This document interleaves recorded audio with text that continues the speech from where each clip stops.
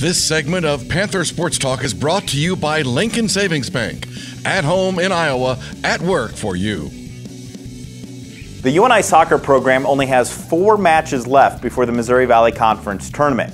One of the leaders of the defense is Whitney Blunt, and she's won multiple awards from the Missouri Valley Conference this season. Here's a look at what she means to the Panther defense. UNI's Whitney Blunt has been waiting for a season like this since she was young. The Panther keeper is having an amazing year as she has earned the Missouri Valley Conference Goalkeeper of the Week 3 different times this season. Ever since I was little, I wanted to play keeper somewhere, and so I guess coming here and just helping this program a lot, I think, is putting this program to the right direction. One of the main reasons for this success boils down to her outstanding communication with teammates.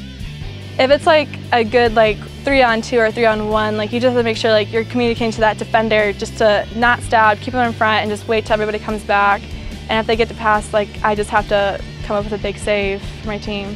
On the field and off the field, I'm 2 different types of people. I guess on the field, I'm just okay, it's soccer. I have to communicate. That's my job. And if I don't communicate, I'm gonna let my team down, and we're just gonna get goals scored on us left and right. And so I just know I have to communicate with them efficiently, and I'm still working on that, and they're working with me too to help improve that. So Whitney and the other Panther defenders have been a strong, cohesive unit in 2015. Together, they have teamed up to produce 6 shutouts this year. They've been helping us so much. In the beginning, we kind of had different lineups in the back, so that was kind of different because usually it's set 4 each time.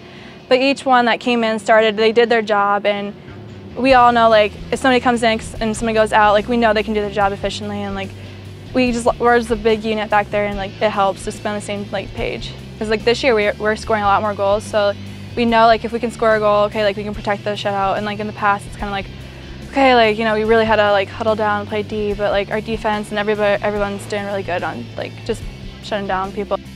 Whitney and the Panthers are looking to get a few big stops and go on a late season run heading into the Missouri Valley Conference tournament come early November.